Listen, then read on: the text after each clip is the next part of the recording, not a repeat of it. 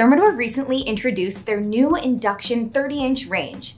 It has a few unique features and a few problems. Stay to the end to see it compared to Miele and Wolf induction ranges.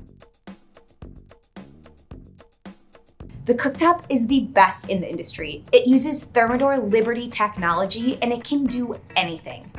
The elements on either side can be bridged to accommodate larger pans. You can use either or both sides as a griddle in teppanyaki mode. You can even move the pan back and forth. The cooktop will remember the setting and automatically adjust. You can do so much more with this cooktop. The My Zone can change whenever you move 2 inches for up to 5 zones, and you can set whatever zones you want. The TFT clock is easy to use, and Thermador has smart functionality through Home Connect, along with recipe tie-ins. And yes, you do get a free Thermador dishwasher if you purchase this range. But at $8,399, this unit is not cheap. This is more of a guess because the range is so new. However, the BSH companies, Bosch, Thermador, and Gaggenau traditionally are reliable, taking the top 3 spots for cooktops, with Bosch being the most reliable induction range by far, according to 43,000 plus service calls logged by our service department just last year. If you like this video, hit the subscribe button and the bell to be notified of future videos.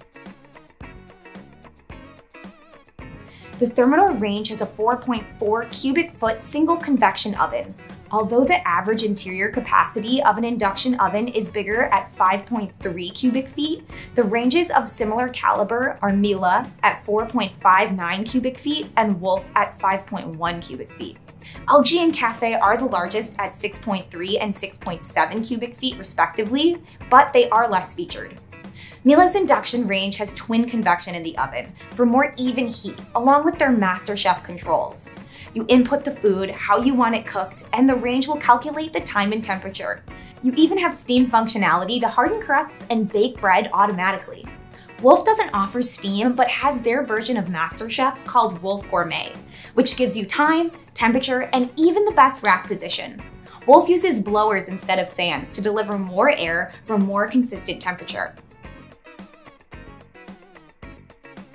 So, should you buy this range?